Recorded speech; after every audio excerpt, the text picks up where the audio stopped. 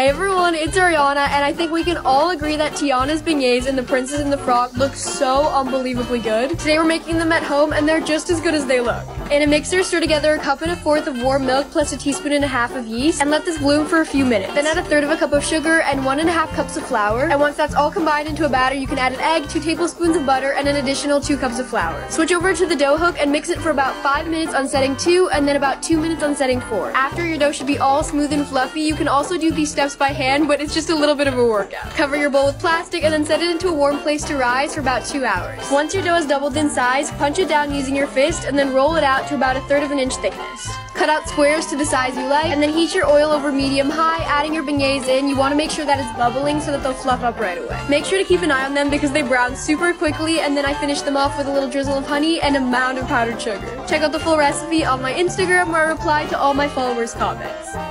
There is absolutely no debate that the ratatouille from the movie looked unbelievably good, and I'm going to try and do that justice today. We start off by slicing 1 to 2 zucchinis, yellow squashes, tomatoes, eggplants, and then get a pan super hot, add olive oil, and then 1 red bell pepper and 1 yellow bell pepper. I picked some fresh basil from the garden and then added it to the peppers along with a clove of garlic and 28 ounces of crushed tomatoes. Next, give it a sprinkle of some salt and pepper and then give it a little stir. And then we artfully arrange all of our veggies. I started out with a stack of the 4 and then swirled it around until I made it to the end and seasoned it up with some salt and pepper. The crowning glory that goes on top of this ratatouille is the herb mixture. It's a little bit of thyme, parsley, basil, garlic, and some salt and pepper.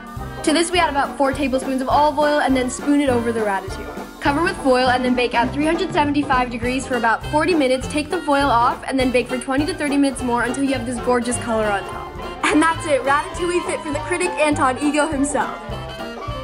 They were recreating the spaghetti and meatballs from that one iconic scene in The Lady and the Tramp. To make the meatballs, mix together a pound of ground beef with a pound of ground pork, a cup of panko breadcrumbs, a half a cup of Parmesan, salt, pepper, 2 eggs, and then we're going to chop up a half a cup of fresh parsley and 2 cloves of garlic. If you smash the garlic with the back of the knife, the peel comes right off, and then you can mince it up and add it to the mixture. Then mix it all up until it's just combined using your hands. Wow, that is a very interesting texture, and then we can assemble our meatballs. Take as much mix as you like to make whatever size you want, and then roll them up into balls. Then add olive oil to a hot pan and fry your meatballs until they're nice and golden. This helps build the flavor, and then add your pasta sauce. Today I'm using this new black truffle infused sauce from Truff, which is seriously amazing. I'm going to link it in my bio for anyone who's interested in trying it. And then simmer your meatballs in the sauce for about 10 to 15 minutes till they're cooked all the way through. Then put it all together with your cooked spaghetti and top with more sauce, Parmesan, and fresh basil. Let me know what I should make next and check out the full recipe on my Instagram.